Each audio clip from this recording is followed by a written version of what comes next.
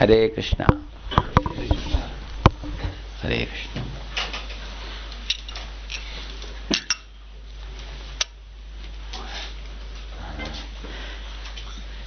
ಜಯ ರಾಧಾ ಮಾಧವ ಕುಂಜ ವಿಹಾರಿ.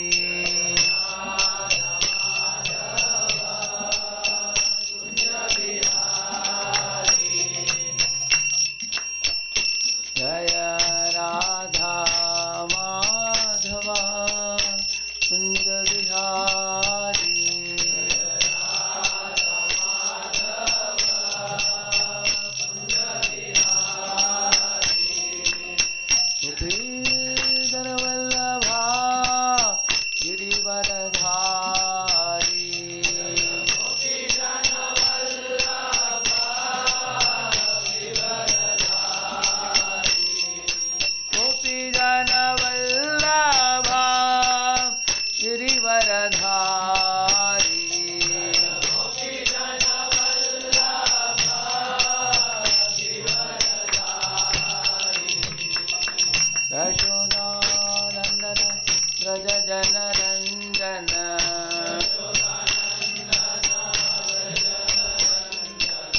ಯಶೋದಾನಂದನ ವ್ರಜ ಜನರಂಜನ.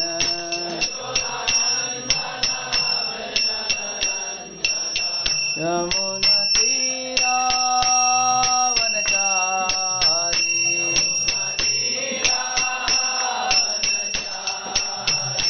ಯಮುನಾ ತೀರಾವನಚಾರಿ.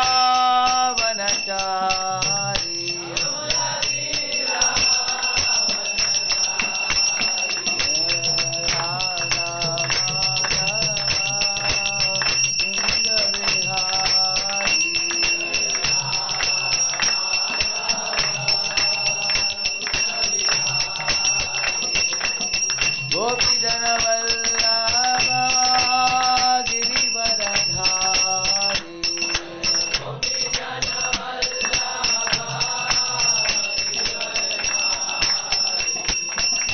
गोपी जन वल्लभ गिरिवरधारी.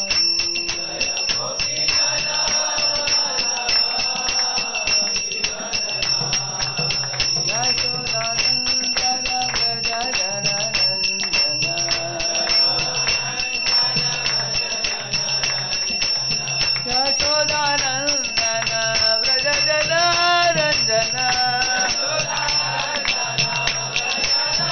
यमुना तीरावनचारी.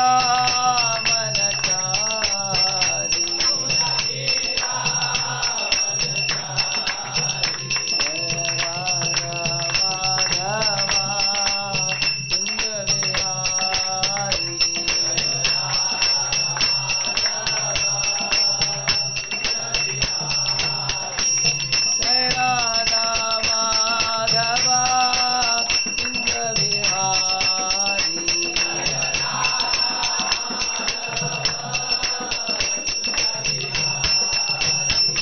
जय राधा माधव कुंज विहारी.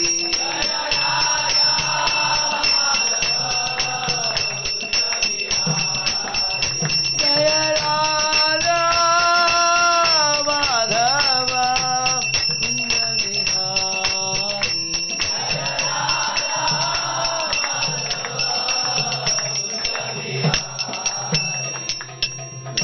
श्रीमद्भागवतम की श्री श्री राधा कुंज बिहारी की श्री श्री गौरताय की श्रील प्रभुपाद की अनंत कोटि वैष्णव वृंद की कलियुग पावन हरिनाम संकीर्तन की निताय गौर प्रेमानंदे. ओम ज्ञानतिमिरान्धस्य ज्ञानाञ्जनशलाकया चक्षुरुन्मीलितं येन तस्मै श्रीगुरवे नमः. श्रीचैतन्यमनोभीष्टं स्थापितं येन भूतले स्वयं रूपः कदा मह्यं ददाति स्वपदान्तिकं. वन्देऽहं श्रीगुरोः श्रीयुतापदकमलं श्रीगुरून् वैष्णवांश्च श्रीरूपं साग्रजातं सहगणरघुनाथान्वितं तं सजीवं साद्वैतं सावधूतं परिजनासहितं कृष्णचैतन्यदेवं श्रीराधाकृष्णपादान् सहगणललिता श्रीविशाखान्वितांश्च नमः ॐ विष्णुपादाय कृष्णपृष्ठाय भूतले श्रीमते भक्तिवेदान्तस्वामिनिति नामिने नमस्ते सारस्वते देवे गौरवाणी प्रचारिणे निर्विशेषा शून्यवादी पाश्चात्यदेशतारिणे नमो महावदन्याय कृष्णप्रेमप्रदायते कृष्णाय कृष्णचैतन्य नाम्ने गौरत्विषे नमः हे कृष्णा करुणा सिन्धो दीनबन्धो जगत्पते गोपेश गोपिका कांत राधा कांत नमोस्तुते तप्त कांचन गौरांगी श्री राधे वृंदावनेश्वरी वृषभानुसुते देवी प्रणमामि हरिप्रिये वाञ्छाकल्पतरुभ्यश्च कृपा सिन्धुभ्य एव च पतितानां पावनेभ्यो वैष्णवेभ्यो नमो नमः। जय श्री कृष्ण चैतन्य प्रभु नित्यानंद श्री अद्वैत गदाधर श्रीवासादि गौर भक्त वृंद हरे कृष्णा कृष्णा कृष्णा हरे हरे हरे राम राम राम हरे हरे।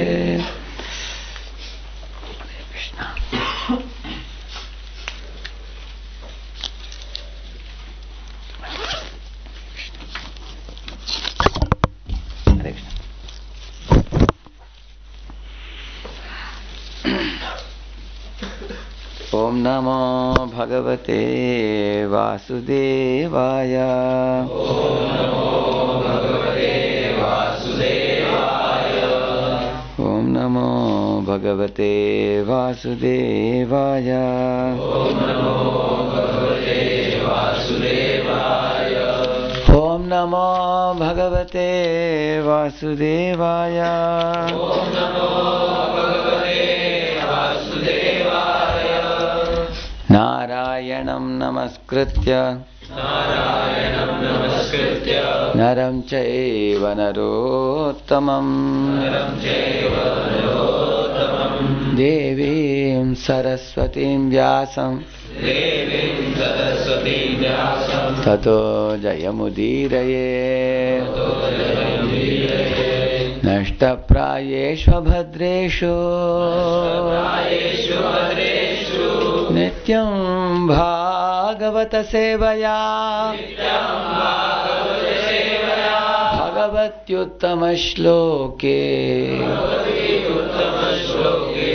भक्तिर्भवति नैष्ठिकी। कृष्णाय वासुदेवाय देवकी नंदनाय च नंदगोपकुमाराय गोविंदाय नमो नमः।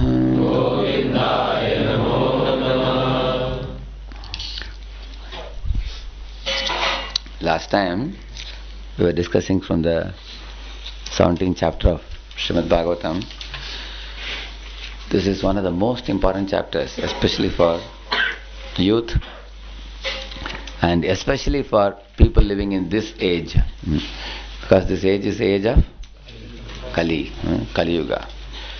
So how Maharaj Parikshit received the age of Kali, that is this chapter actually, 17th chapter. It's a very important chapter for those who want to safeguard themselves from the this chapter 16, chapter 16, first canto, chapter 16.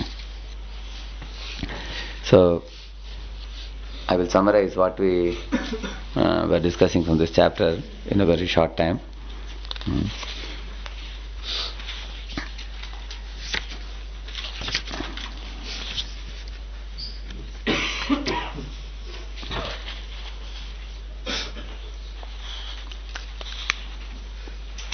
As you know,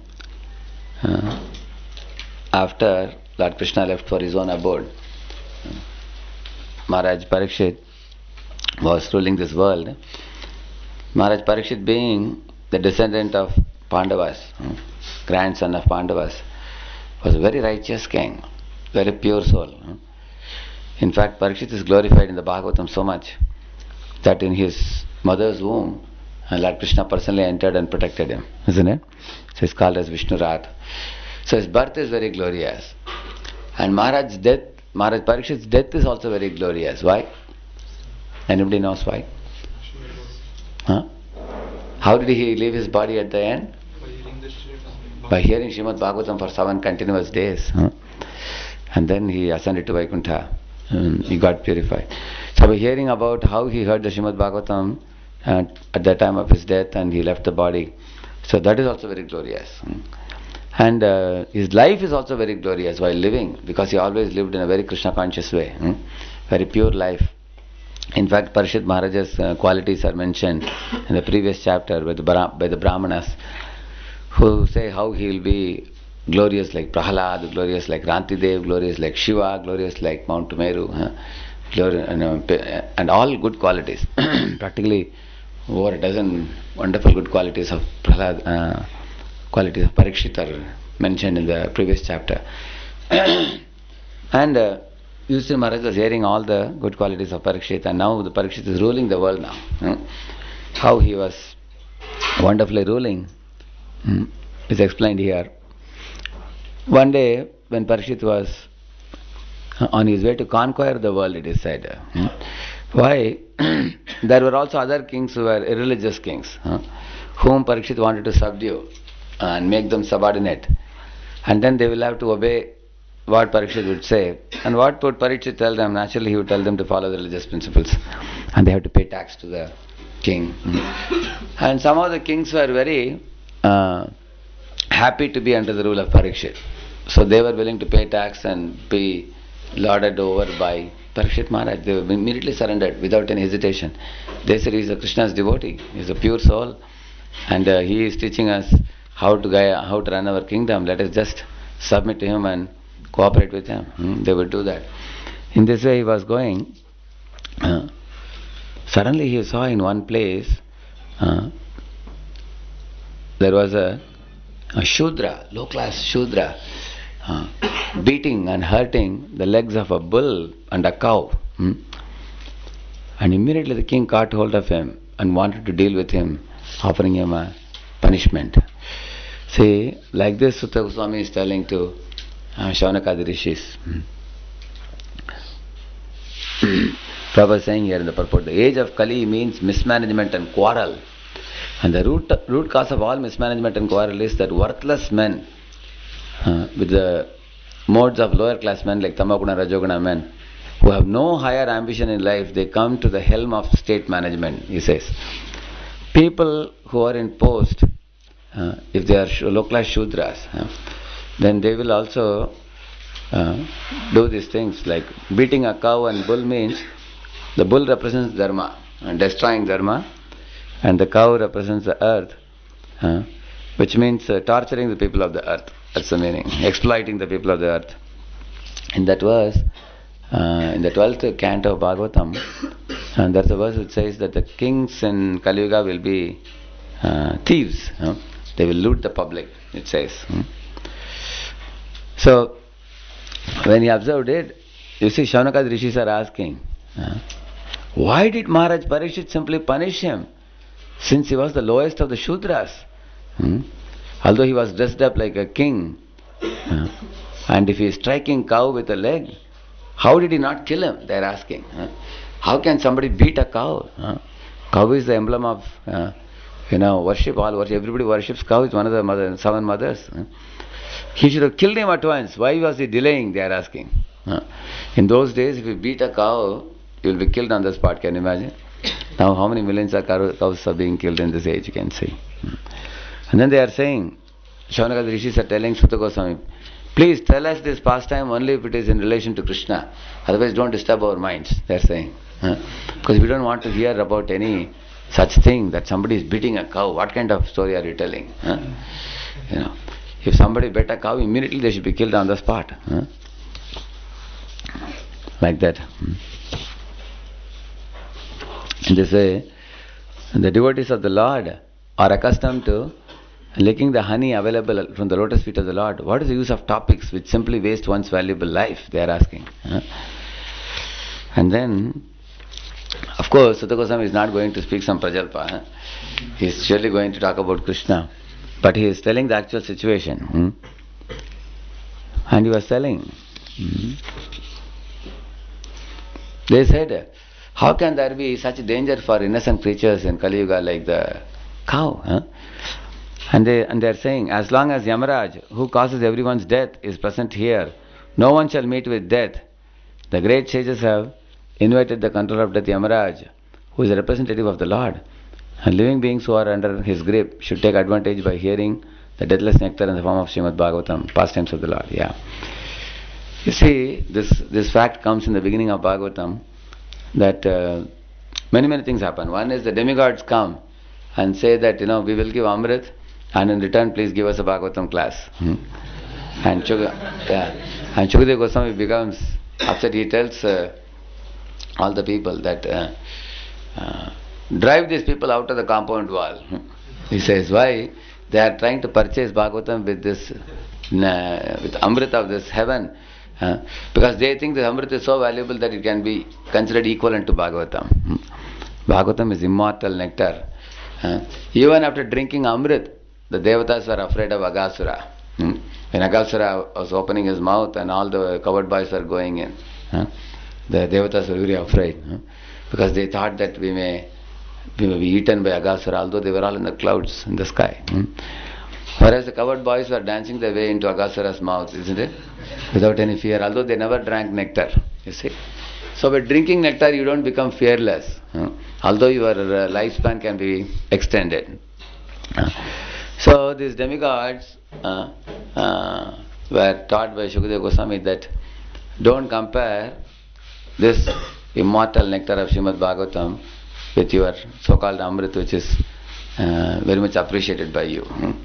It is this is something which is beyond any value, Bhagavatam. At the same time, they invited Yamaraj to come for the Bhagavatam class. And Yamaraj was also given Diksha, initiated also, and made to sit in the class, chupchap, keep quiet. Don't go around killing everybody.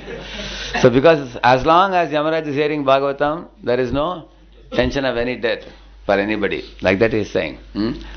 So even those who are hearing Bhagavatam, they also have no fear, because at the time of the class, no death is going to come. Because Yamaraj is also attending the class. He is busy. That they are saying. And then he is saying, Mandasya manda prajnasya vayo manda yushascha vai nitriyahrete naktam divacha vyartha karma bihi. He is saying the living entities in this age are very lazy, and they have very little intelligence, and the duration of life is very short, and they pass their whole night simply sleeping and performing activities during the day, working hard for earning money and filling up their belly. In this way, the living entities in this age are very degraded, like that he is saying. The Shaunaka Rishis are saying like this. Now Sutta Goswami is saying, as Parikshit was going throughout his empire, the symptoms of age of Kali began to infiltrate within the jurisdiction of his state. When he learned about this, he thought it to be not very palatable. But however, Parikshit Maharaj took it as a challenge, because Kshatriyas like fight, isn't it? Just like, if somebody likes driving a bike, different bikes he is trying, imagine you bring a new bike and give him, I got a new bike, even the smell of the rubber and tire and everything is coming. So he will very happily, his hands will be itching to drive the bike. Is it not true? Because you get into your elements. Like we say, we are in our elements. Elements means, somebody liking bike driving, they will want to drive, isn't it? Similarly, Kshatriya means he likes fight. Of course, he doesn't want to hit anybody just like that. But if there is a chance for fight, they are very happy. When Parikshit learned, the Shudra, some Shudra has wore a crown and he is claiming to be the king as a opponent to the actual king, who is Parikshit. And of course, Parikshit would face anybody who is pretending to be king, but especially Kaliraj, who is appearing in the form of a Shudra, and is becoming a king. And what is the problem when somebody posing as a king? Just like nowadays in market, you see, the original products are all replaced by fake products, which appear like the original product. Nowadays they use hologram and all, correct? Why they use hologram? Do you know that? They put a hologram sticker. Why? Huh? Yeah. Some item is very famous in the market. Many people imitate it. They also produce something which appears very similar. Similar type of product. And then afterwards they have to put a hologram and say that if hologram is not there, don't buy or something. But foolish people will anyway buy. They will not know what is the difference between the two. Isn't it? Like we have Reynolds. Reynolds, that's Reynolds. Now they have Reynolds, and D is missing. So, and then you buy the pen, it breaks very easily, very quickly, isn't it? Similarly, Parikshit is a real king, but here, who is posing as a king? Kaliraj. This Kali, he is posing as a king, and telling all the people he's wearing black colored dress, and wearing a crown, and declaring himself to the king, and is beating the cow and the bull. So Parikshit Maharaj took it as a challenge. Where is that fellow? Let me go and find out. I will not let him continue his wrong business, because he is misrepresenting me, and also misrepresenting my whole Vamsha Pandavas, great kings. Because I was telling you the Reynolds pen. For example, you buy a Reynolds so-called pen, Reynolds pen, and then you write it, it breaks down. Then what will people criticize? They will criticize Reynolds, isn't it? Although the Reynolds pen is very famous for its quality. So the quality product will become criticized, although the actual product you got is not the one which is quality product. You understand, no? Similarly, he thought, my forefathers are all great righteous kings, Krishna's devotees. And now this Kali is coming and ruining their good name. And also, that is one problem. Another problem is, he may take over and subject all people to suffering. No king will want to see his people suffering. Praja should be protected. And also Kali may spread irreligion. So we have to protect. It's very important. That was his concern. So he went on traveling to different places. Maharaj Parikshit then conquered all parts of the earthly planet like Bhadrashva, Ketumal, Bharat, Northern Kuru, Kimpurusha, etc. He went. And they said, wherever the king visited, Tatra Tatropa Shinvanaha Swapurvesha Mahatmana Pragiyamanam Cha Yashaha Krishna Mahatmya Suchakam. See, Krishna Mahatmya Suchakam. The people told him how his grandfathers like Yudhishthir, Arjuna and all of them were very great devotees of Krishna. They were Mahatmas, pure devotees. And Krishna loved them very intimately. Sneham cha Vrishniparthanam Tesham Bhaktim cha Keshave. Their bhakti for Keshava was so glorious. And people said, Parikshit, you are fortunate to be born in such a family. And Parikshit was also happy not only by hearing the forefathers' glories. And people told him that you were also protected in the womb of your mother by Krishna, who saved you from the Brahmastra. And then he saved your life. In this way, people were all very joyful and very happy, remembering Krishna, remembering Pandavas. Seeing this, the king became very pleased. Anybody who sang such glories, king gave them abundant charity by giving necklaces and clothing. He was in so much ecstasy and happiness that whether a person was rich or poor, he gave everybody charity. He was giving liberally. In this way, he was also seeing many good things on the way. Also, people told him, Saratya Parashada Sevana Sakhya Dautya. They told him, Krishna became Sarati for your grandfather Arjuna. And he became a Virasana, like carrying a bow and arrow in his hand. Many times Krishna would protect. Virasana means one who carries a sword in the hand or a bow and arrow in the hand and protects someone. That is Virasana. Dautya means he became a Shanti Dut to your Pandavas and went to meet Dhritarashtra In this way, Snigdeshu Pandachu Jagat Pranatim cha Vishnu. He loved the Pandavas so much, he made them kings of the world and made the whole world bow down to them. The whole world saluted, all the kings of the world saluted your forefathers. Such is the glory of your forefathers. And when Parikshit Maharaj heard about Krishna and his forefathers, he became overwhelmed with devotion to the lotus feet of Krishna. In this way he was going. And then he's saying, when he was passing, he's saying, now you may hear from me what happened while Maharaj Parikshit was passing his days hearing of the good occupations of his forefathers and being absorbed in thought of them.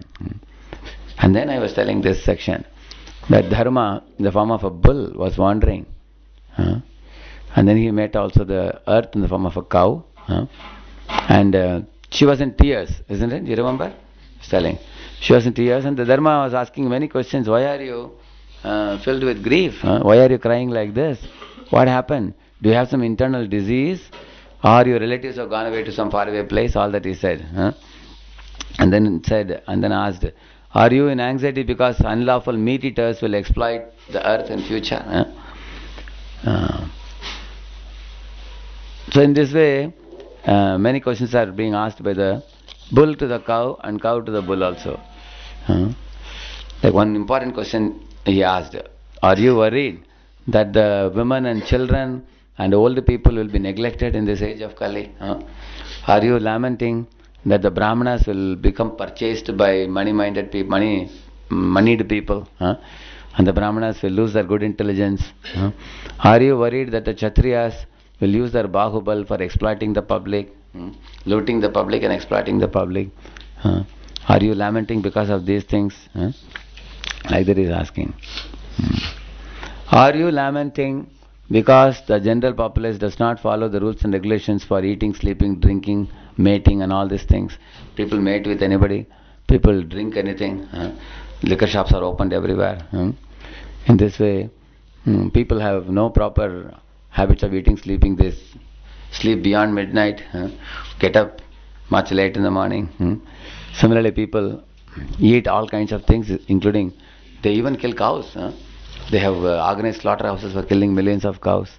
So are you lamenting because of these things? At last he is asking, or are you lamenting because the Supreme Personality of Godhead, Hari, as Lord Krishna, he has left his own abode, leaving you behind. You are feeling separation from Krishna. Are you lamenting because of that? And then bull is asking, oh my dear mother cow, you are the reservoir of all riches. By the kala, influence of time, everything has been taken away from you. You appear to be bereft of fortune. You appear lamenting, crying. So the bull is asking like this, and Dharani Vacha, the cow is telling, the form of Bhumi, what she is telling, oh Dharma, whatever you inquired is, you will come to know, whatever you are saying is true. And she is telling, actually Lord Krishna was maintaining all your 4 legs, Dharma's 4 legs. You know what are Dharma's 4 legs? Mercy, truthfulness,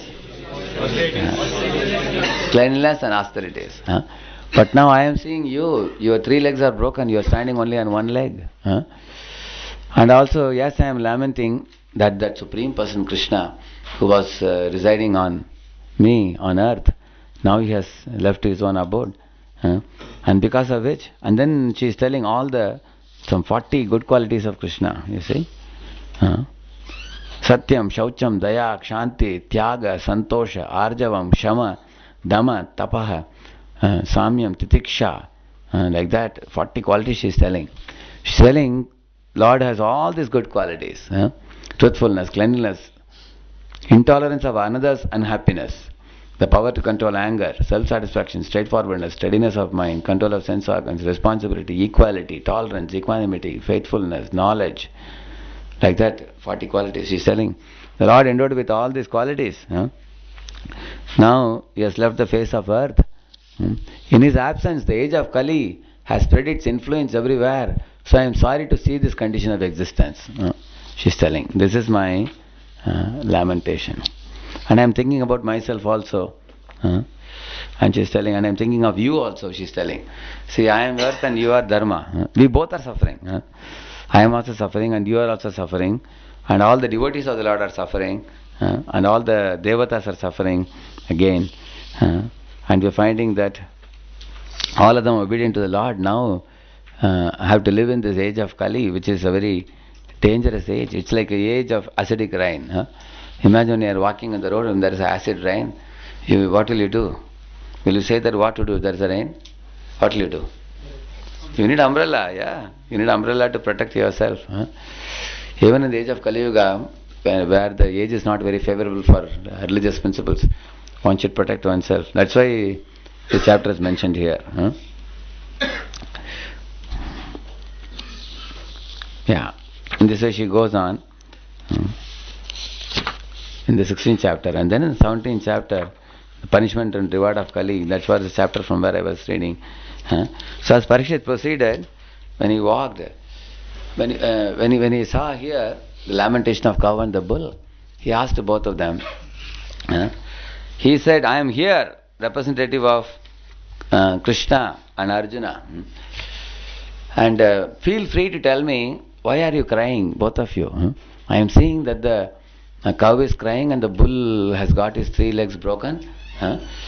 Now, who are you and why are you crying? What is the reason? Because if cows are not happy, nobody can be happy in society. So, of course, that section is a very important section which we will discuss another time. Both of them refuse to tell the reason. Who is beating them? Because Kaliraj is just standing by the side, a little distance away, dressed in blackish dress with a crown, posing like a king. And Parikshit could immediately estimate, this person must have beaten this cow and bull. But still, the cow and bull don't tell him the reason. They say many reasons. Maybe it seems that our swabhav itself is to lament. Why should we blame someone else? They're asking. Because when somebody hurts us, we generally pinpoint to them, this person has hurted me. Is it not true?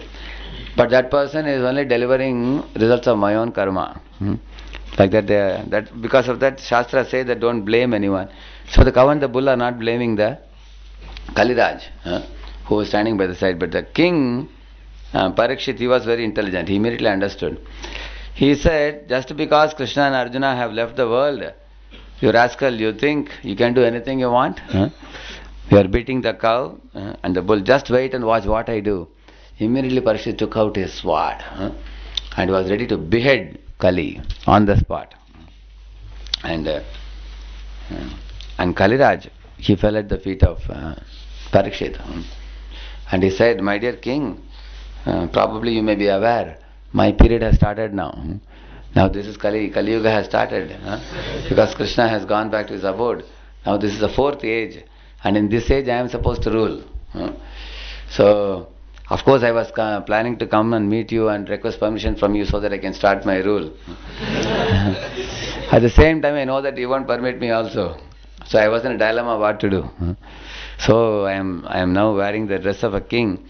Although I know very well that you are a very mighty king, very powerful king, you won't let me rule so easily. And now that I have surrendered to you, please don't kill me. See, kings in those days won't kill anyone who surrenders to them, bows to them. Give me some place to live. Like that he was begging. And then Parikshit Maharaj,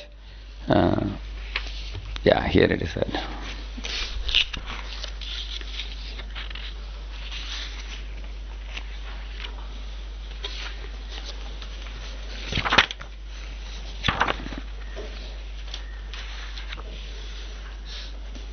Here it says, when the personality of Kali understood that king was willing to kill him, he at once abandoned the dress of the king under pressure of fear and completely surrendered to him, bowing his head. Maharaj Parikshit, who was qualified to accept surrender and worthy of being sung in history, he did not kill the poor surrendered and fallen Kali, but smiled compassionately, for he was kind to the poor. And then now king is speaking now. Rajovacha, the king is saying, we have inherited the fame of Arjuna. Therefore, since you have surrendered yourself with folded hands, you need not fear for your life. But you cannot remain in my kingdom, for you are the friend of irreligion.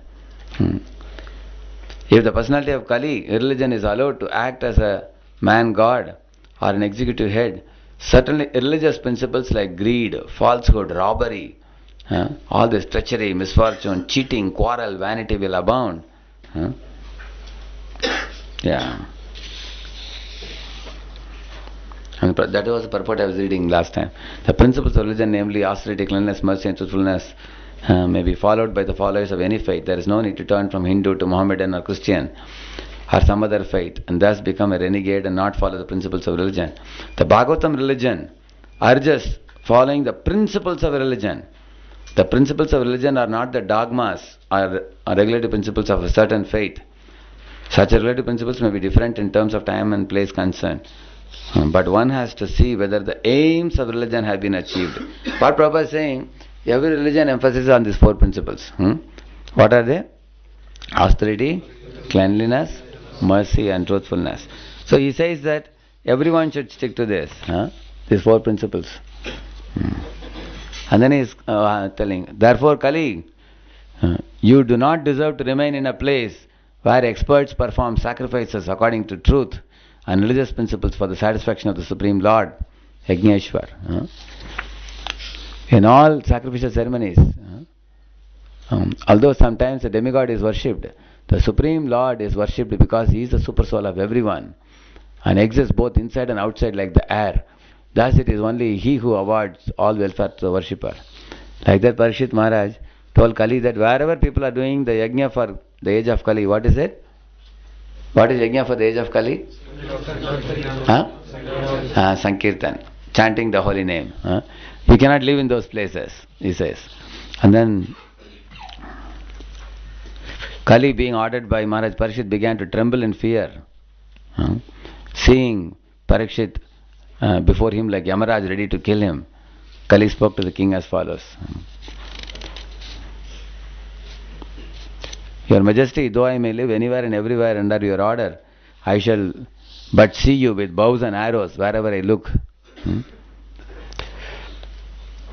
Oh, chief protectors of religion, please fix some place for me where I can live permanently under the protection of your government.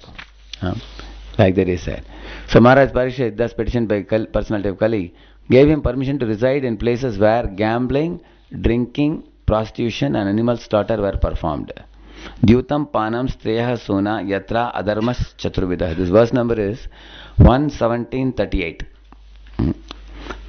All of you repeat this. Suta uvacha abhyartitastada tasmai sthanani kalaye dadau dyutam panam striyah suna yatra dharmas chaturvidah yatra dharmas chaturvidah.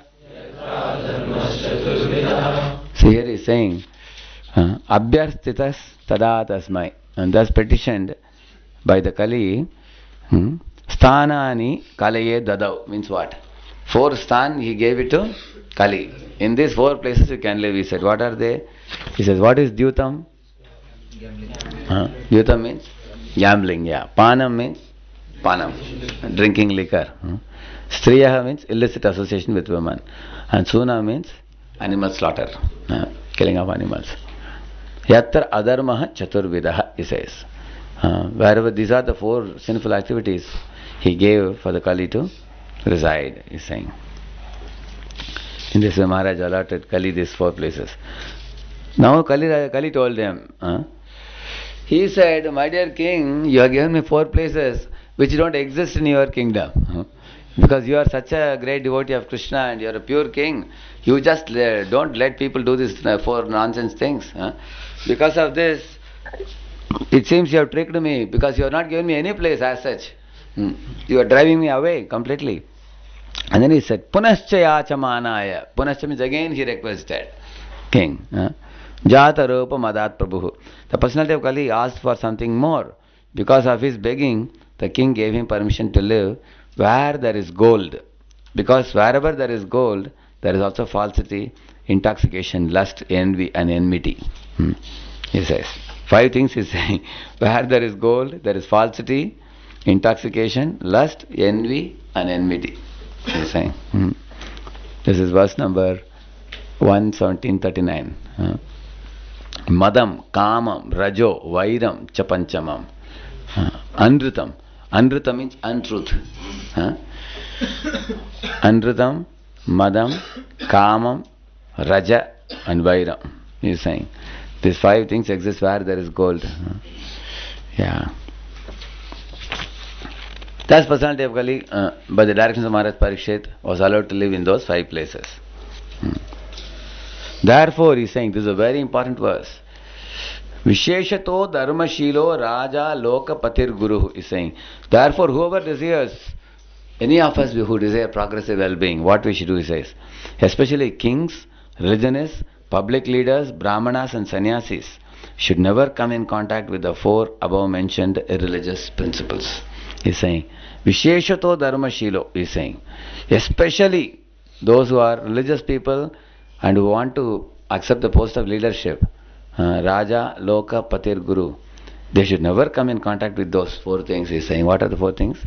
Meat eating, gambling, intoxication, illicit sex. These 4 things. If you are really serious. Somebody can read this purport? You have another mic you have? Yeah. Yeah, please. Very important purport, this one. Yeah. Yeah. The Brahmanas are the religious preceptors for all other castes, and the sannyasis are the spiritual masters for all the castes and orders of society. So also are the king and public leaders who are responsible for the material welfare of all people. Which means, like in your class you have monitors, you have, what do you call them? CR means class representative, yeah. And you also have one representative for the whole college also? What do you call it? GS means? Yeah, your general secretary. They are also leaders, you see. These people are also leaders. Similarly in sports, for every team we have a captain. The cricket team we have a captain. Football team we have a captain. Is it not true? So these are also leaders. And for the whole college there are different departments. There is a HOD, head of the department. He is also a leader. Then there is a principal for the whole college. So these are also counted as leaders. Anyone who is accepting the post of leader is a. And similarly in society, sannyasis, brahmacharis who are guiding many people. Similarly in a center like ours, boys, we have project manager, we have preaching coordinator, we have internal manager, the overall coordinator, we have project advisors. These are all leaders actually, because, and counselor for example, these people have many followers, many people look up to them like a leader. So all these people, again read from the beginning. Yeah. The Brahmanas are the religious preceptors for all other castes, and the sannyasis are the spiritual masters for all the castes. Yeah, which means Brahmanas lead who? Kshatriya, Vaishya, Shudra. But sannyasis lead who? Brahmana, Vaishya, Kshatriya, Shudra. Brahmana, Kshatriya, Vaishya, Shudra plus Brahmachari, Grahastha, Vanaprastha. All are guided by sannyasis. So sannyasis have to be completely spotless. Prabhupada says, Lord Chaitanya Mahaprabhu in his entire life never committed a blunder any time. You cannot find one blemish in the life history of Lord Chaitanya Mahaprabhu. And Prabhupada says, anybody who wants to become brahmachari sannyasi, they have to live like that, like Mahaprabhu, he says, Chaitanya Mahaprabhu. Yeah. So also are the king and the public leaders who are responsible for the material welfare of all people. The progressive... Which means even MLAs, MPs, chief ministers, prime minister, all these people. But what do we find today? Like you see, one of the Maharashtrian politicians, I don't want to mention the name, I heard that he has usurped practically, they are saying 1,75,000 crores. They are saying 1,75,000 crores or something like that. They had very big amount. Because of which they have put him behind the bars. They are saying for his whole life he is going to be behind the bars, they are saying. Not only in Maharashtra, from South India also, one politician's daughter is behind the bars now. Because they were hoarding gold. Gold means money only, wealth. Because of hoarding gold, Kali entered his life. Now Kali is putting him in the jail for whole life now. See? Because he was storing. And same way, Bill Clinton, he fell prey to illicit relationship with a woman in the parliament in America, you see? Because of which one becomes infamous. So we have to be very careful. You will find that in this age, anybody who gets carried away by we often talk about internet pornography, boys should not watch. This is the main reason. Because Kaliraj enters into your system like a virus. And then he will dominate your head. You will go mad. See, Kaliraj is roaming around, searching for wherever these 4 places are there, he wants to go and occupy that place. If your head is having a desire to surf internet pornography, Kaliraj enters your head. And that's it. Then it's like a virus. Once virus enters into a computer, what happens? Computer hangs. You see? Like Navagendra Swami came to Pune. He was telling, a boy is a very intelligent boy, very smart in studies, very smart in doing everything, very intelligent, very thoughtful, discriminating and everything.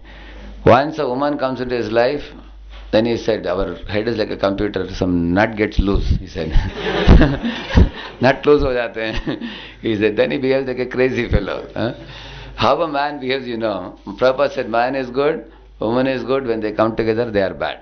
He said, then they become bad. Crazy fellow. Because Kali enters. That is why marriage is not prohibited.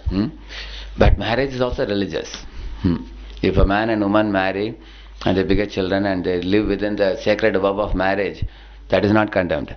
But illicit sex is condemned. Prabhupada says, you are afraid of marriage, thinking that marriage means I have to give my wife a house and a bungalow, car and sari and ornaments and everything, and she will eat my head up. She will trouble me so much, so I don't want to marry. Then you remain brahmachari.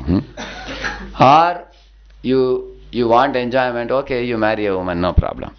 But to say, I will not marry, but I will enjoy without marriage, that means you are a rascal. He says. You see? That is illicit sex. Then Kali will enter your head and ruin your life. So that's why he is saying, go ahead. The progressive religionists and those who are responsible human beings. Why the mic is not good, this one? Puru is coming. The progressive religionists and those who are responsible human beings, or those who do not want to spoil their valuable human life, should refrain from all the principles of irreligiousity, especially illicit connection with women. If a Brahmana is not truthful, all his claims as a Brahmana at once become null and void. If a sannyasi is illicitly connected with women, all his claims as a sannyasi at once becomes false. Similarly, if the king and the public leader are unnecessarily proud or habituated to drinking and smoking, certainly they become disqualified to discharge public welfare activities. Truthful is the basic principle for all religions. The 4 leaders of the human society, namely the sannyasis, the brahmana, the king and the public leader, must be tested crucially by their character and qualification. Before one can be accepted as a spiritual or material master of society, he must be tested by the above mentioned criteria of character. Such public leaders may be less qualified in academic qualifications, but it is necessarily, primarily, that they be free from the contamination of 4 disqualifications, namely gambling, drinking, prostitution and animal slaughter. Thank you.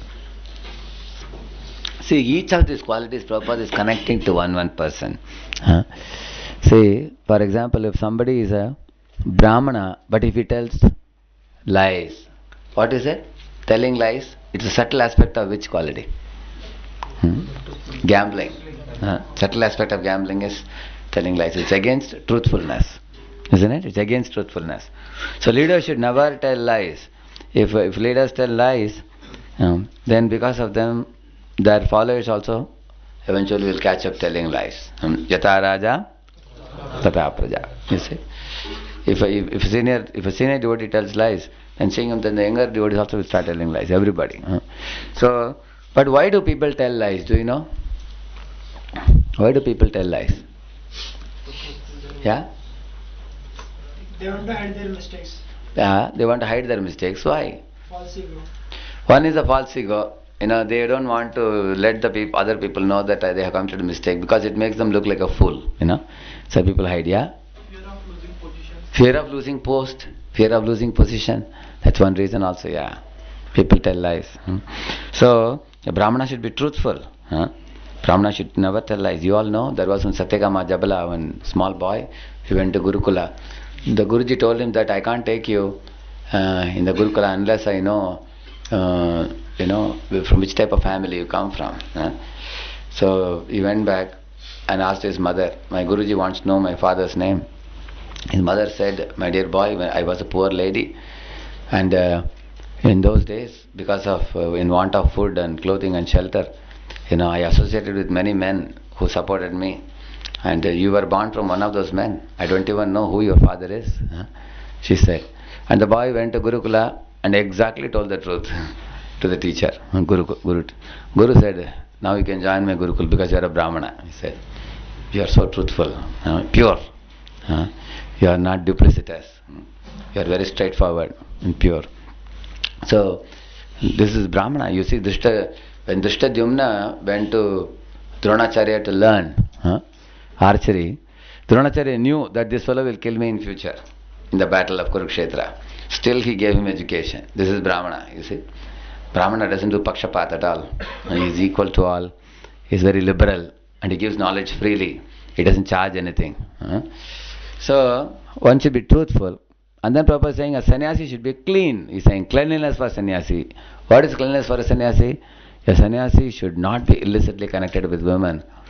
Then all his... If a Brahmana tells lies, will people put faith in Brahmanas? They won't. Similarly, if a brahmachari or a sannyasi, anybody wearing saffron means...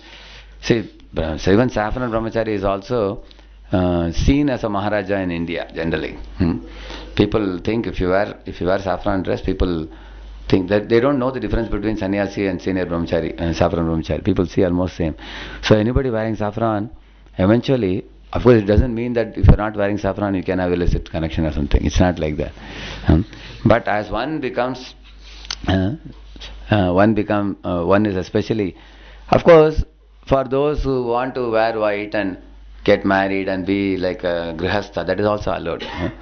That kind of sanction is allowed. It's not that it's a very wonderful thing, but it's like a concession that is given. If one wants to practice within the religious principles, one wants to practice. But if a sannyasi, because sannyasi is seen as a leader, naturally many men, women, children, other people in society, they go and bow down to sannyasi, they give him gifts, they give him garland, they give him worship. He is accepting all these things not for himself, he is accepting them on behalf of parampara, on behalf of Krishna. So sometimes a sannyasi, because of the advantage he is getting, he may misuse his position. That's why he is saying if a sannyasi is illicitly connected with a woman, all his claims as sannyasi at once become false. He is saying, which means sannyasi should be clean in habits, and his main aspect of cleanliness is to avoid illicit sex completely. No, actually a brahmachari sannyasi cannot have any private life. Brahmachari's life is like an open book. Like you can see in our ashram, the door is open, you can come and see how we live our lives. We cannot have any private life. We cannot have a mobile which we say I cannot show to anybody. Our mobile is a public property. What SMS has come to you? Who has called you? What names you have stored in the mobile? Immediately. So, like in one brahmachari's mobile. Actually, certainly we have detectives who find out these things. In one brahmachari's mobile, there was some name, new sister. Immediately it was brought to the authorities. Prabhuji, some new sister is written. What is it? Then that brahmachari was called and interviewed, and we made a phone call and found out. Actually, it is sister's number only, but sister's new number.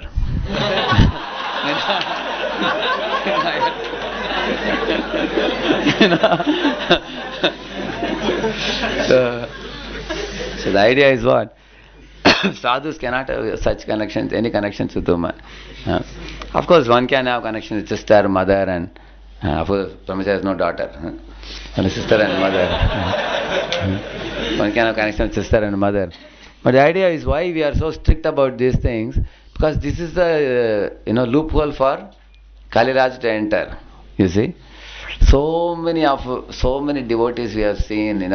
They came to 4 rounds, 8 rounds. They got slapped by Kaliraj and carried away in the current of Maya. They are no more now. They are dead actually in the spiritual life. They are gone now. So that is the reason those who are alive, like all of you are alive now. For people who are alive, we tell these things very frankly. If you don't safeguard yourself, Kali will carry you.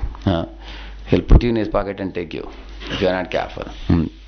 That's why he's saying, A Brahmana should be truthful, and sannyasi cannot be lessly connected to the woman, he is saying. And then he is telling, king or public leader should not be unnecessarily proud. That is subtle thing. And the gross thing is, you should not be habituated to drinking and smoking. See, drinking undoubtedly makes one crazy. Is it not true? One loses control. How people, like I heard, one of the boys, he drank liquor and he was driving a bike. And he became so foolish, he wanted to drive the bike in the, what do you call it, between two roads, there's a divider, no? Yeah, divider. He was driving it in the divider. He wanted to show his friends how I can drive in the divider. I will not go left, I will not go right. He was going in the divider and suddenly and he had put 800cc this thing, motor, which is generally used in Maruti car. Some villages do that, you know that? Because they want to go very fast. They put 800cc motor. That goes extremely fast. So he was going. So the bike went ahead and he fell. Yeah. And because of that he hurt the bottom, which is the genitals portion. He got hurt. He was admitted in the hospital for weeks together. Now he has to pass urine from a tap.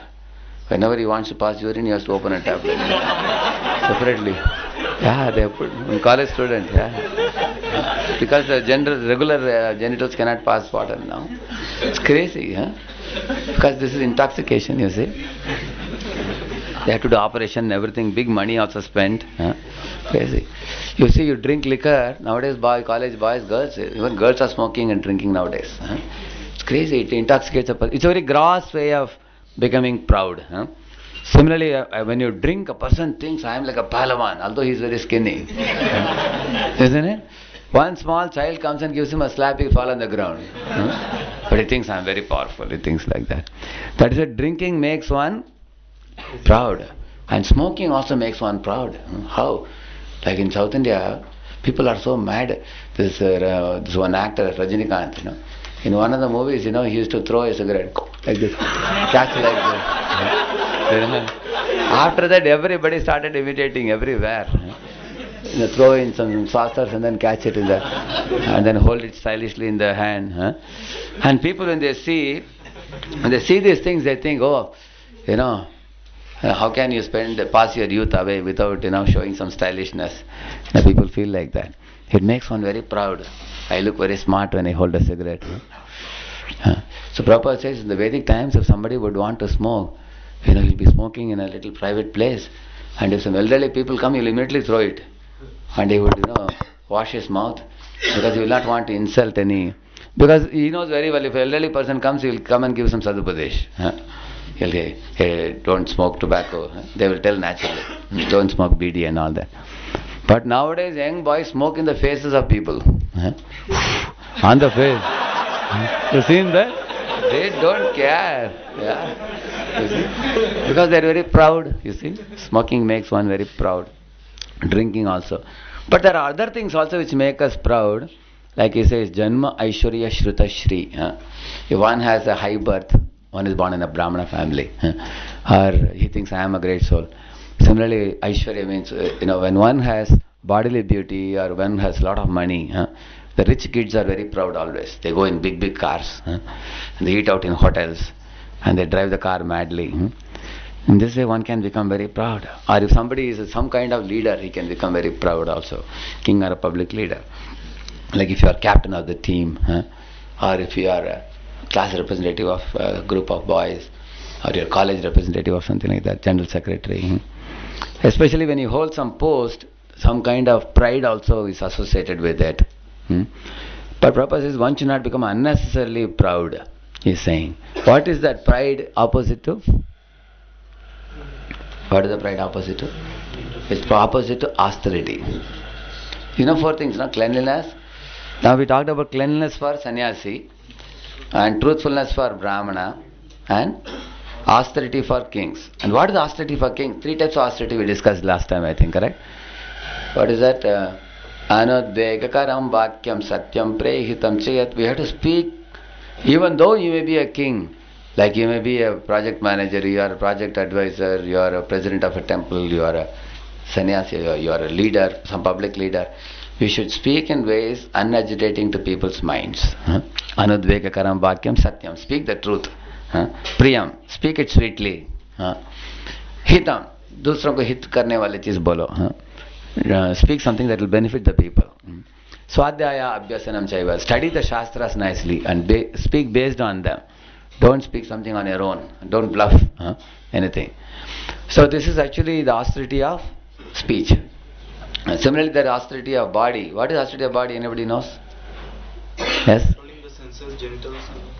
Oh, actually austerity, this is also true, but austerity of body is Deva Dvija Guru Pragyam Pujana. Bowing down to elders, like parents or Guru or Lord. That is austerity of body. How many of you feel lazy to bow down?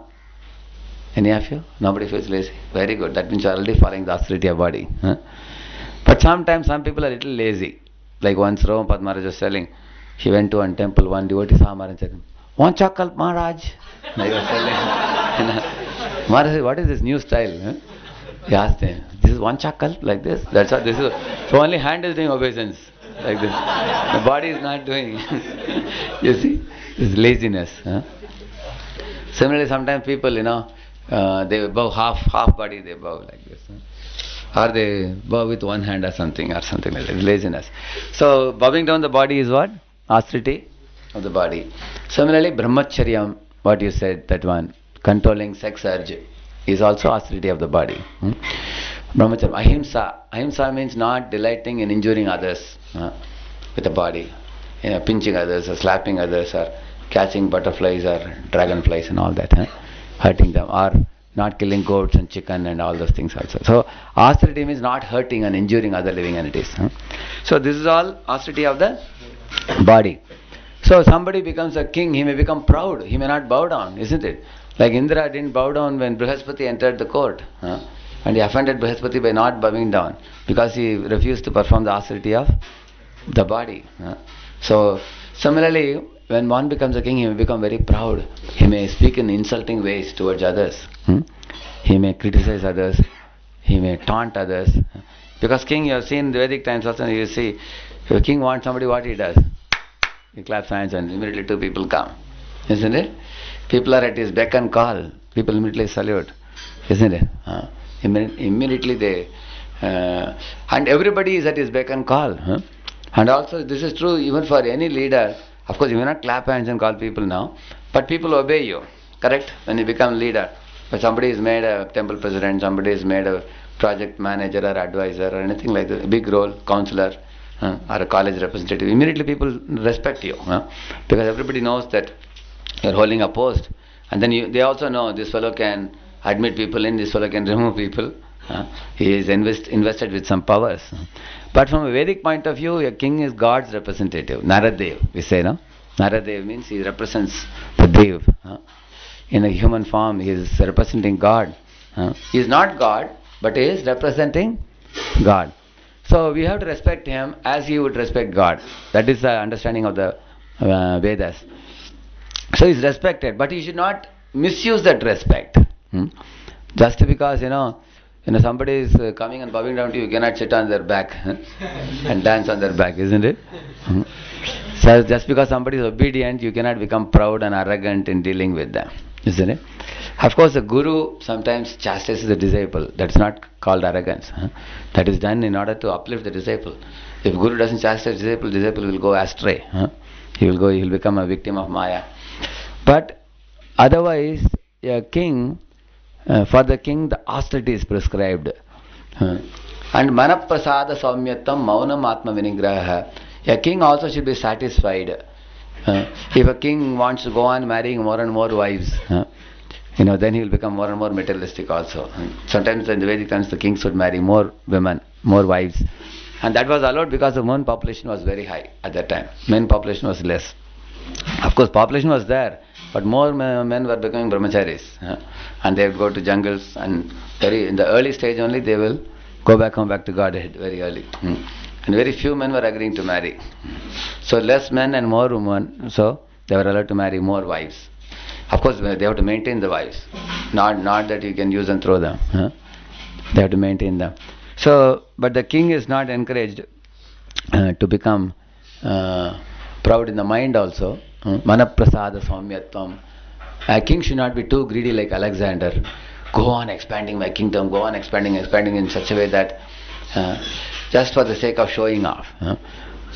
Our Yudhishthira Maharaj had the whole world kingdom, but he was a very great devotee. He was using the whole world in Krishna's service. Otherwise, a king has no reason to be a king of the world. So, Manaprasada Samyatam Maunam Atma Vinigraha, a king should control his senses. Otherwise, in those days, if a king was very powerful, the opposite king will use some Vishakanya to kill this king. That was another weapon they used. A very beautiful looking woman whose body is full of poison. They will send her secretly to him, and she will have some love affair with the opposite king, and she will kiss him and embrace him, and when she puts her saliva into his mouth, finished, he will die. The king will die because she's a Vishakanya, you see. Because if king has sense control, Atma Vinigraha, then he will not die like that. He will always be very careful and cautious. So similarly, king will not eat anywhere and everywhere, because if he eats anywhere and everywhere, somebody may put poison and kill him, opponents and all. So the king should have sense control. Also Atma Vinigraha, Indriyate, Maunam, what is it? Manaprasada Saumyatvam, Maunam Atma Vinigraha, Bhava Samshuddhirityeta, Tapah Manasam Uchyate. This is Tapas Manasam, mental tapasya. He should always be trying to purify his existence. A king should go to the temple in the morning, bow down to the Lord, see the darshan of the Lord. Like Ambarish Maharaj, isn't it? He was washing the temple. He was taking darshan of the deities. He used his leg to go to the temple and all that. So king should in this way perform all three austerities. King or anybody in the role of a leader should perform, he says. And then Prabhupada says the four leaders of human society, namely sannyasis, brahmanas, kings and public leader, must be tested crucially by their character and qualification. Now what is the one left now? And cleanliness for sannyasis, truthfulness for brahmanas, and austerity for the king, and for the public leader, mercy. Isn't it? Mercy means one should not be unnecessarily cruel by killing innocent creatures. Yeah. Like meat eating should be avoided. Nowadays, too many people eat meat nowadays. Everywhere. It has become a norm. That's why he's saying that one should... because if a public leader eats meat, he will develop cruelty. Before one can... Papa saying, these four leaders of the human society, namely sannyasis, brahmana, king and public leader, must be tested crucially by their character and qualification. Before one can be accepted as a spiritual or material master of society, he must be tested by the above mentioned criteria of character. Such public leaders may be less qualified in academic qualifications, but it is necessary primarily that they be free from the contamination of four disqualifications, namely gambling, drinking, prostitution, animal slaughter. Which means if you want to make somebody MLA or MP, we should test that they follow these four regulative principles first, and then only you should allow them to stand in election. But nowadays, they check how much big moustache you have, how many gundas are under you, and how many times you have gone into jail and come, and how they make sure that you should not have any degree also. You should be illiterate, anguta chap. Then you can become a MLA, MP, leader, chief minister. How do you expect these people to rule the country? Just see. You see, if somebody has always been doing gundagiri all his life, and he has mishandled, in papers you find even MLA, MP level people, like one fellow was killed by a woman. Just recently, a couple of months ago, one MLA. How he was killed, if you see, there is a background. Nothing happens without a background. Because before he became MLA, he was exploiting a woman. Many, many times. He has abused her. And she kept a vengeance. Later on, when he became MLA, her heart was burning. This fellow has abused me, he has raped me, and now he is posing like a big leader. She used some people to murder him, kill him. You see that? That's why if leaders don't follow these four principles, they will become victim of Kali. You see? Why are we so strong about these four principles? This is the reason. If we let these things, and after doing these things, what happened? Thereafter, the king re-established the lost legs of the bull And by encouraging activities, he sufficiently improved the conditions of earth. Sri Prabhupada is saying here in the purport. By designating particular places for Kaliraj, Maharaj Parikshit practically cheated Kali. He's saying. Cheated Kali means what? He drove him out practically from his kingdom. In the presence of Kali, Dharma in the shape of bull and earth in the shape of cow, he could actually estimate the general condition of his kingdom. Therefore, he at once took proper steps to re-establish the legs of the bull, namely austerity, cleanliness, mercy, etc. And for the general benefit of the people of the world, he saw that the gold stock might be employed for stabilization. Gold is certainly a generator of falsity, intoxication, prostitution, enmity, violence, etc. But under the guidance of a proper king or public leader, or a brahmana or sannyasi, the same gold can be properly utilized to re-establish the lost legs of the bull, the personality of religion. Maharaj Parikshit, therefore, like his grandfather Arjuna, collected all the illicit gold kept for the propensities of Kali and employed it in the Sankirtan Yajna as per instruction of Bhagavatam. And then Prabhupada is saying, as we have suggested before, one's accumulated wealth may be divided into three parts for distribution, namely 50% for the service of the Lord, 25% for family members, and 25% for personal necessities. Spending 50% for the service of the Lord or propagation of spiritual knowledge in society by the way of Sankirtan Yajna is the maximum display of human mercy. People of the world are generally in darkness regarding spiritual knowledge, especially in regard to devotional service of the Lord. And therefore, to propagate systematic transcendental knowledge of devotional service is the greatest mercy that one can show in this world. When everyone is taught to sacrifice 50% of his accumulated gold for the Lord's service, certainly austerity, cleanliness, and mercy automatically ensue. And thus the last three legs of the personality of religion are automatically established. When there is sufficient austerity, cleanliness, mercy and truthfulness, naturally Mother Earth is completely satisfied. And there is very little chance for Kali to infiltrate the structure of human society. See, 3 times Prabhupada is saying 50%, 50%, you will see in this. Actually, in Prabhupada's times, Prabhupada in many of the lectures very frankly said that whatever salary you are earning, 50% of your salary you should use it in Krishna's service. Now, when after Prabhupada left the world in 1977, subsequently some devotees started gradually diluting this, and nowadays many devotees say, why 50% Prabhuji? 100% I am using Krishna service. They say, how? In my home also there is altar. I am going in a car, I am a devotee going in a car, that is also Krishna service only. And we are cooking for our house members, our mother, father, family members, that is also Krishna service. They say. And also, we go for yatras, we need money, that is also devotion service. Ultimately, whatever I do, everything, it's like Brahmarpanam, Brahmahavir, Brahmagno, Brahmanahutam, Brahmaivatena Gandham, Brahmakarma, Brahman going into Brahman, we say, no? Everything is for Krishna only, people are saying. But what Prabhupada means here very clearly, that, for example, somebody gets 50,000 rupees, and a person sets aside 25,000 and uses it exclusively for Krishna conscious activities. For example, you cook prasad, weekly program you conduct in your house, and you distribute prasad to people. You subsidize Bhagavad Gitas and distribute it at a very cheap price, and go to the temple, whichever temple you are getting nourishment from, and there are brahmacharis, sannyasis living there, and also the deities are there. We need to make dresses for the deities, ornaments for the deities, and bhoga for the deities, and temple maintenance and all these things. So you give some portion of the money for the temple, then keep some money for your yatras, which is also, it's purely Krishna service, because you are going for yatra to enhance your spiritual consciousness. So if you are really a pakka devotee, the 50% of your salary should be, you should be able to show and tally that it is used all for devotional activities. It's not that you give 50% to the temple. You may not be able to give 50%, but it should be spent on devotional expenditure. For example, you make a marble altar in your house if you are a married man, if you are a family.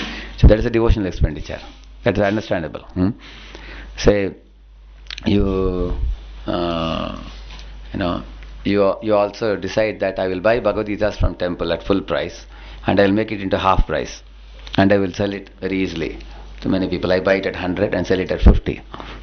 So that many people can take advantage of it. Or I'll give gifts of books to my colleagues. Or I will make a policy. Every week I will hold a program in my house and cook prasad. That may cost you something like, say, 10,000 rupees it costs you monthly, for example. So this is purely devotional expenditure. You are not filling your belly with this. But you cannot include the money, such as, you cannot say, we are cooking at home now, that is also devotional expenditure. You can't say. Even if you are karmi, you will eat. Is it not true? Everybody eats in this world. You can't call it devotional expenditure. All of you understand the difference? So when you say 50% and like easy membership you are giving, that is also devotional expenditure. Because by your easy expenditure, easy membership, you are also supporting your juniors. You become alumni of a college and then you support the preaching. Like that. So, first of all, we should want to drive out Kali from the society. And like one man, I remember one Mr. Rajesh Venkatesan from South India, he was living in Dubai.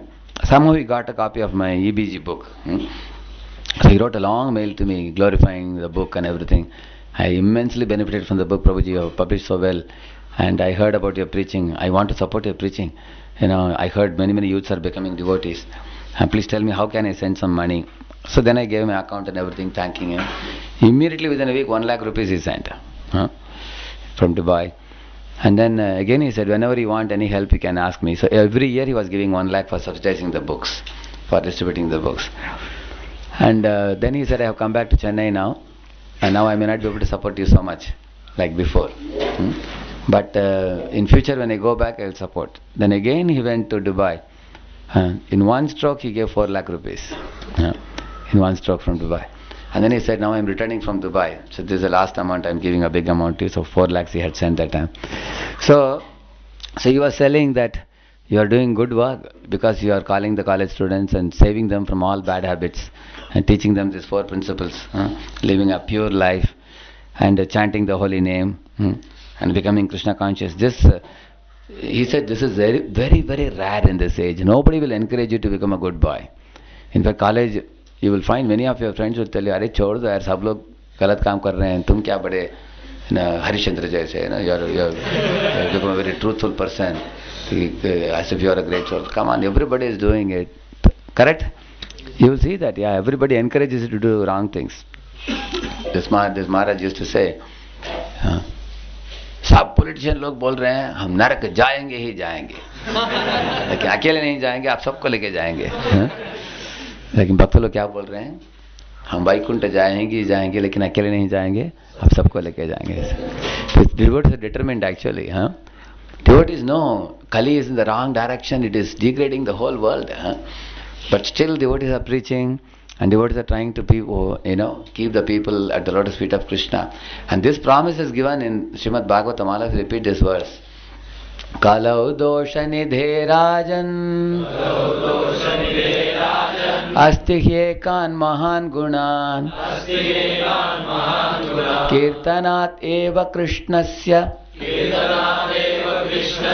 Mukta Sangha Param Brajet.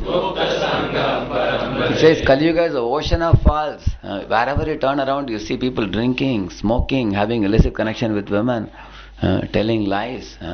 There is bribery going on. You see Anna Hazare, how much is he struggling to stop bribery. He was fasting also. But actually, you cannot simply make people give up these 4 things without giving them higher taste of Krishna consciousness. Unless people surrender to Krishna, they cannot give up. And when you surrender to Krishna, these things go away very easily. If any boy says, I cannot follow these 4 principles, you have to check how much is he reading and chanting. He's not hearing the lectures of Guru. He's not reading Bhaktivedanta Purports of Prabhupada. That's the reason one becomes weak. Anybody becomes weak, they are not taking. The Shravanam Kirtanam is like eating grains. The grains give strength to your body. On Ekadashi day, like today, you don't eat grains, you feel very weak. But tomorrow, Dwadashi day, people eat like anything. Next day, isn't it? Then again you feel very strong. But when you don't eat grains, you feel very weak. Similarly, when you don't do Shravanam and Kirtanam properly, we feel weak. So through Shravanam Kirtanam, get a higher taste, and we have to rise above these 4 things. That's why Prabhupada is saying this. So that is why it is that pranair arthair diya vacha. You give your pran, become brahmachari, join the temple and preach. Go all over the world. Everybody is becoming engineer. Everybody has a wife and children, family. They have their car. They are going to company and coming. Now why should we also flow with the same wind? Dare to be different. Join the ashram if you can. If you cannot do, then be such a grihastha who will devote sufficient money for propagating Krishna consciousness. And don't give money to people in whom you don't have trust. Give those people the money. If you have faith in some devotees that they will use the money for the right purpose, you give money to that particular temple, to those particular people, and make sure that the money that you are giving is used for this purpose. Sankirtan Yajna. That's what Parikshit Maharaj did, you see. Then by doing that, then you will follow in the footsteps of Parikshit Maharaj. Then you are also contributing to driving out Kali. So all the easy devotees who are contributing, they are all followers of Parikshit. Because they are contributing the wealth, hard-earned wealth, for Krishna service. Like we have, of course, some boys when they hear about 50%, they become very frightened. But nobody gives 50% to the temple. Some devotees are giving 10% of their salary, some are giving. Those who are giving 25% are people who are working abroad. They can afford to give 25%. Like if somebody is earning 1 lakh every month in America, then he can give 25,000 rupees. Still he can save a lot. So that is why most of the diamond members who are giving 25% plus, they are people who are working abroad. In India, if you are working, you can give up to 15%, or very serious devotees, they give 20%. And who are initiated or who are, it's not that all initiated devotees give like that, but those who are really sincere and very serious, they give 20%. It requires a lot of courage to do that. Because of course nobody will become brahmachari so easily. But those who don't become brahmachari, for them to give money is like cutting flesh and giving, like Shibi Chakravarti. Cutting flesh and giving. Because money is honey. Very difficult. It is as good as life. That's why it is said, even if you show a 1,000 rupee note, even a dead body will jump up. So, but everyone becomes attached to money. But if somebody can give that money to Krishna, then you are really a great soul. It requires great detachment to give. If one knows that, what is this money, at the time of death, all money will be left behind. I will go with an empty hand. Instead of leaving behind the money, let me use it in Krishna's service. If somebody thinks he's a very fortunate soul. So the most fortunate emperor Maharaj Parikshit, who was entrusted with the kingdom of Hastinapur by Maharaj Yudhishthir, when he desired to retire to the forest, is now ruling the world with great success due to his being glorified by the deeds of kings of the Kuru dynasty, he says. Yeah.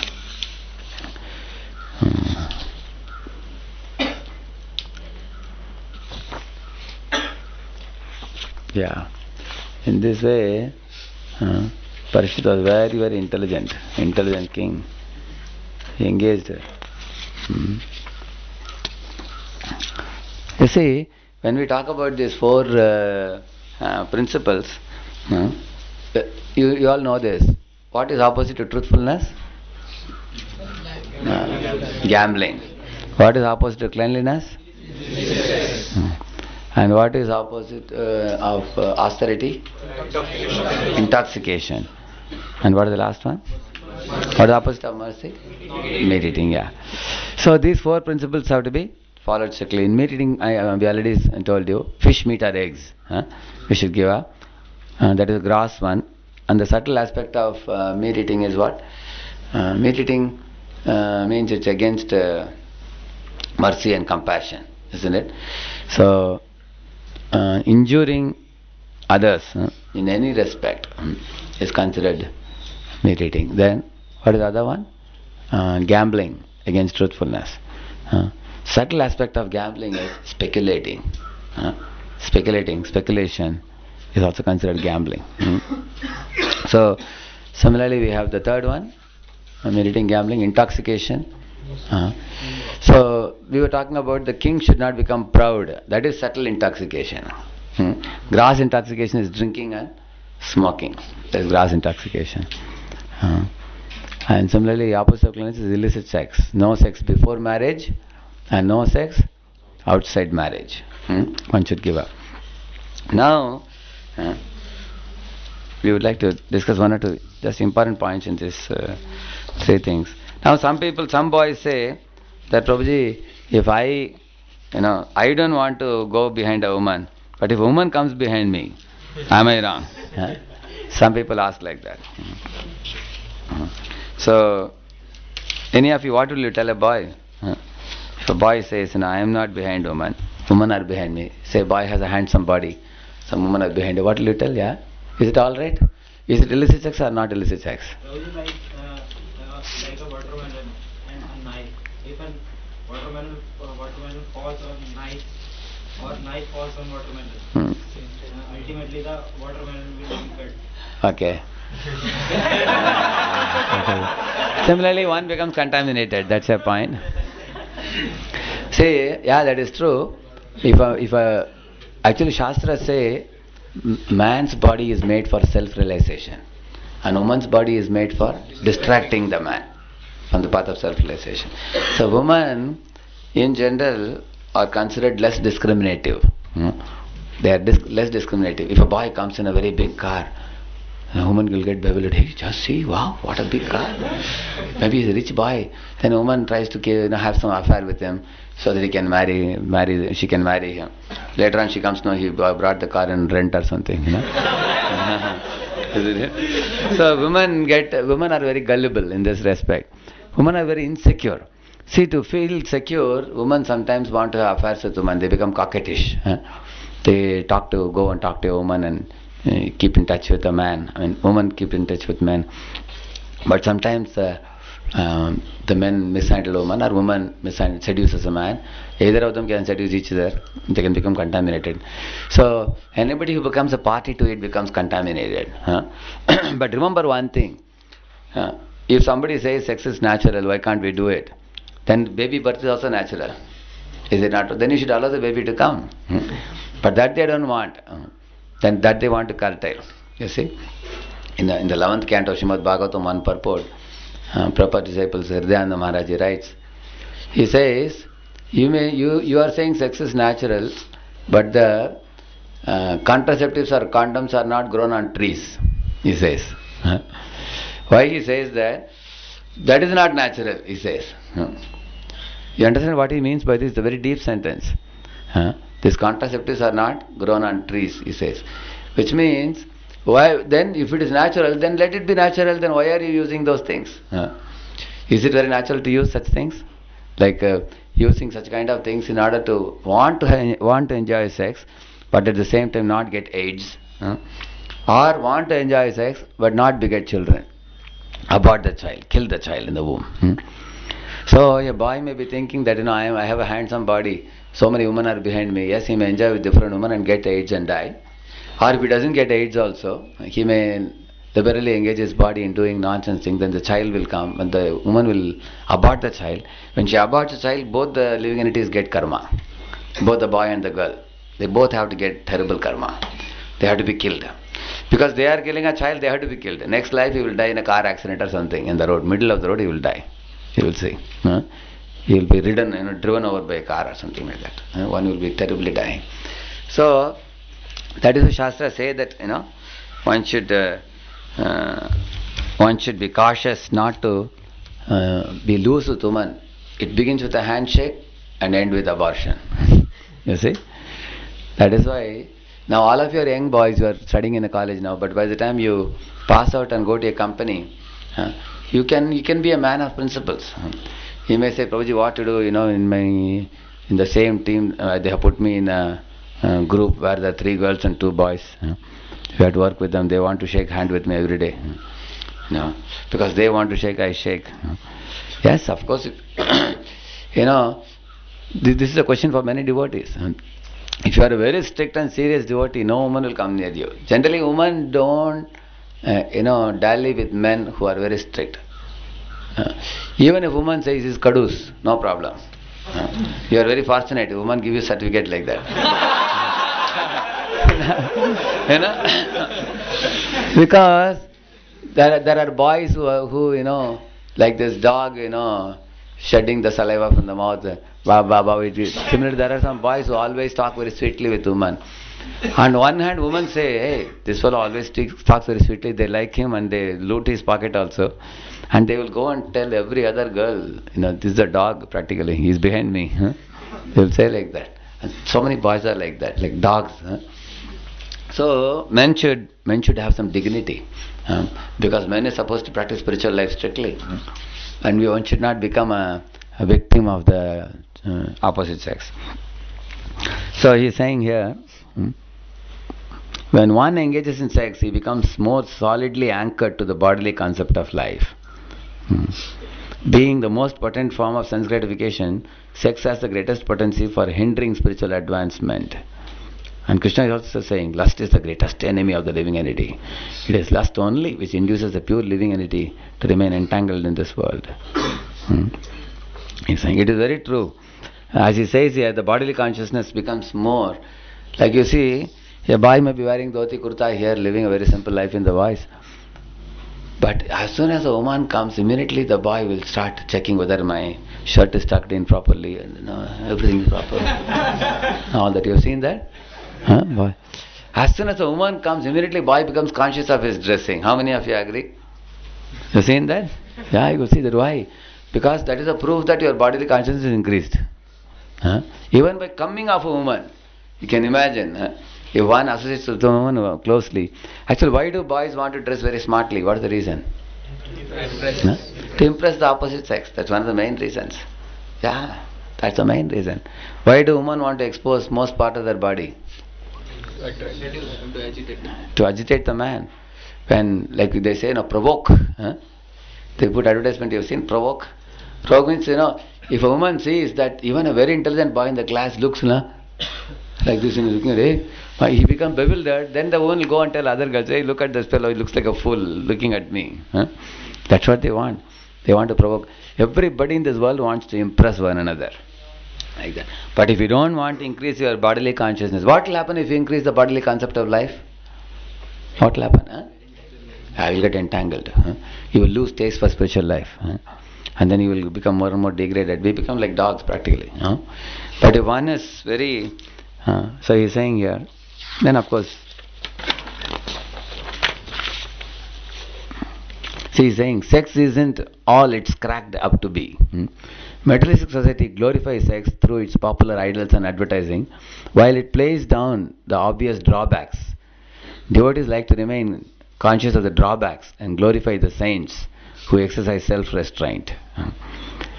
Materialists project the idea that sex makes you happy. If this were true, then prostitutes would be the happiest people in the world. Isn't it?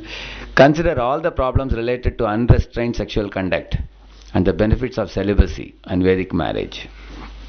Then he is asking, think of all the suffering that can be related to sex for individuals and society, and what is the true value of pleasure one gains, and compare it to spiritual life. So one should think about this. As he says here, like they show, I have seen this in TV, sometimes they show this advertisement, one boy is feeling very shy to go to a shop and buy contraceptive, he's feeling little shy. He's thinking whether anybody is watching me and all, and he goes back, he doesn't buy. Another fellow comes, very, very, talk. He's walking with the shoes with a big boxer t-shirt, and he comes to the shop and says, give me some moods, some contraceptive for engaging in sex with a woman. And he's shown as a very bold fellow. You understand, no? And by this, what are they promoting? What are they saying? Yeah, if you are afraid of having girlfriends, and keeping distance from women, you are a coward.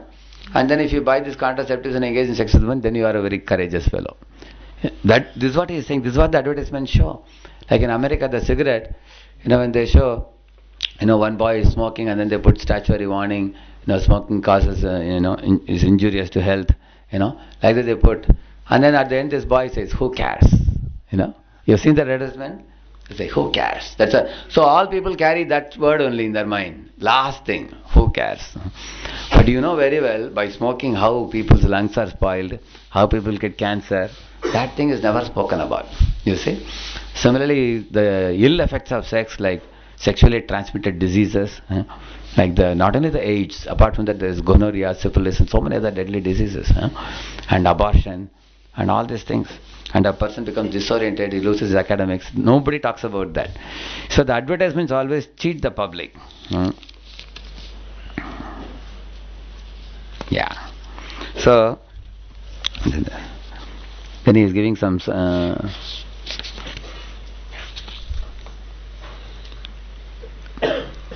and then he is giving some solution here. How to keep sexual urges under control. First he is quoting from the NOI. The bodily demands begin with the tongue. If one can restrain the demands of the tongue by limiting the activities to eating only prasadam, then the urges of the belly and genitals can be automatically controlled. Eat moderately at regulated times and keep a balanced diet for good health. Eating for sense gratification at any time, the tongue urges you and it will agitate the senses. So, of course, you can read the 3rd chapter of Bhagavad Gita, last part, last 10-15 verses. It's on lust. Lot of solutions Prabhupada gives. Even chapter 2, chapter 3, chapter 4 in Bhagavad Gita has lot about senses, mind, and it, 3rd chapter, last section talks about lust directly. Krishna says, it's a very greatest enemy. Other things I am not talking much because gambling and other things, although it is given in great detail here, it's not relevant to Indian boys. Many of the Indian boys, see, even all this is included, like, dice game, lotteries, bingo, sports waggers,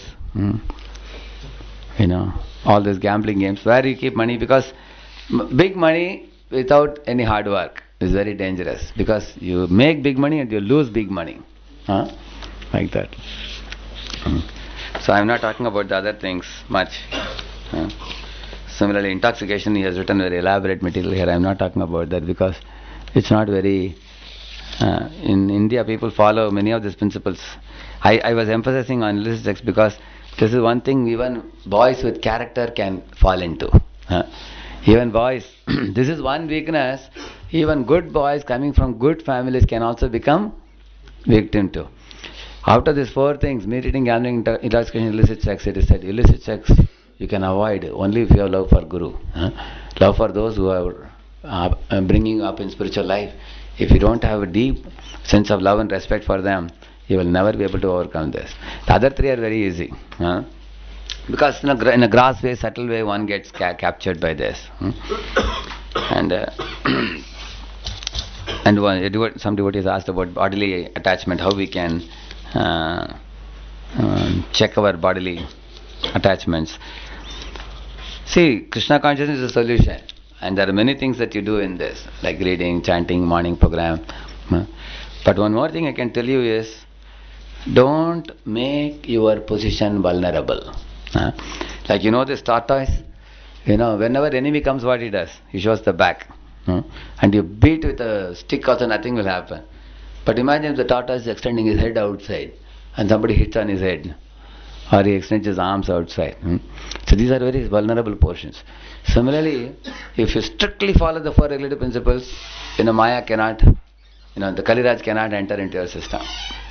You are very safe and protected. That's why we took this session elaborately. It's very, very important. But I find that even some of our boys in leadership positions, sometimes they become careless. Like one boy wrote to me in one of the voices just recently. Prabhuji, I am a preaching coordinator in a voice. What's the meaning of preaching coordinator? That means you are coordinating preaching of the whole center. And he's saying that, Prabhuji, I thought I'll directly write this letter to you. I have been watching pornography sites and all. So I don't know what kind of punishment I should accept. So you can kindly tell me. Whatever you say, I will do. But it was like very much, my conscience was hurting me. So I am writing to you. So then I just wrote a 2-line letter back to him. I asked him, how many times you accessed such sites and for how much duration? Why I asked this question?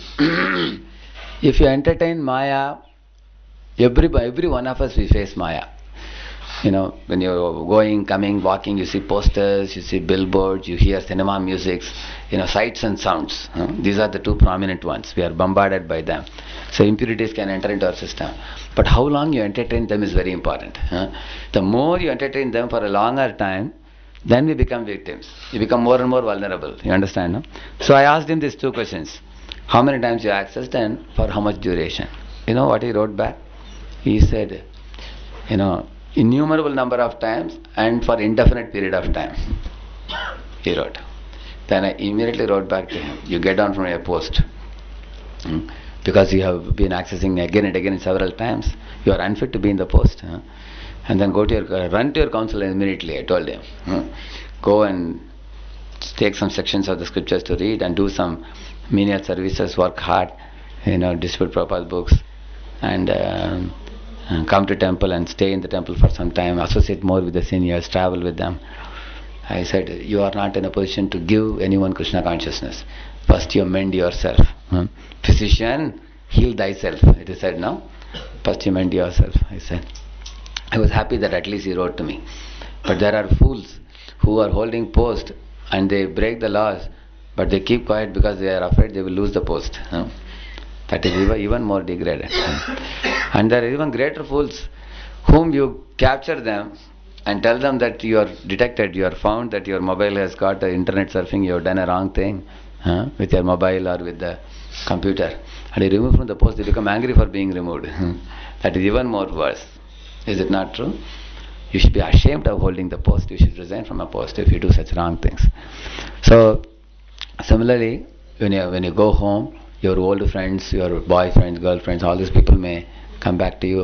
Or if any of you have been drinking before, if you have been smoking before, if you have been eating meat before, you can read more notes and understand more about those things, so that you will not become a victim of these 4 things: meat eating, gambling, intoxication, illicit sex, these 4 things.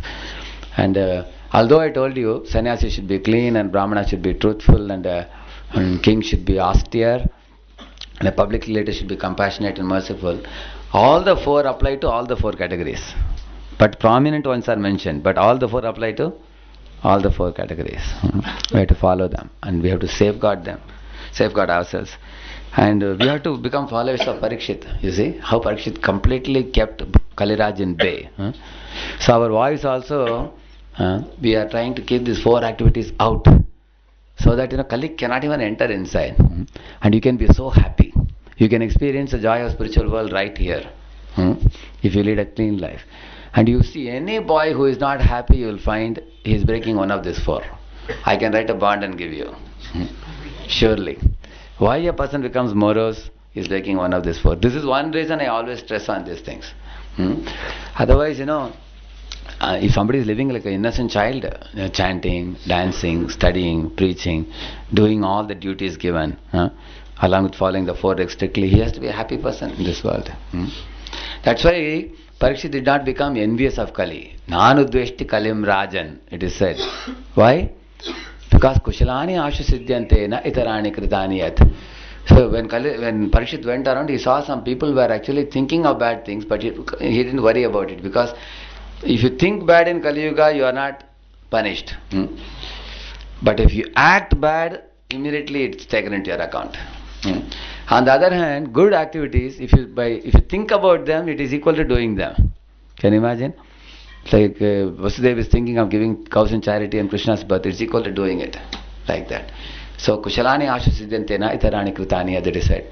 So he was very happy, our Parikshit. Although my populace has got some mental impurities, still they will not act by breaking these 4 principles. In that way he protected all his praja and kept Kaliraj out of his kingdom completely till he was in the planet. Now that Parikshit passed away, Kali has again entered into his society, and then all over there was degradation. In fact, Yudhishthira Maharaj observed the symptoms of Kali. Brother and brother were fighting for land. One brother was cutting another brother's hand, one fellow was cutting his leg. They are fighting with one another. Similarly, husband and wife are divorcing each other. Father and son were quarreling with each other. The cows were very skinny and not giving any milk. The sky was making doo-doo-doo sounds, but no rains at all. And the lakes were all dried up completely. Everywhere there was akal. So this was the condition of society when Kali Yuga began. We are also living in Kali Yuga now. We should not be born again. We should go back to Godhead once and for all, so that we will not have to see the harsh features of Kali in the years to come, which is explained in the 12th canto of Srimad Bhagavatam. Grantaraj Srimad Bhagavatam ki Gaur Bhakta Vrinda ki Jai. Actually we are chanting a holy name. Naam Sankirtan drives away Kali. You know that song? Kalir Kukur. Isn't it? Kali Yuga Pavana Kali Bhaya Nashana Sri Sachinandana Gavore. So that song says how by doing the Naam Sankirtan you can drive away Kali. Thank you very much. Hare Krishna.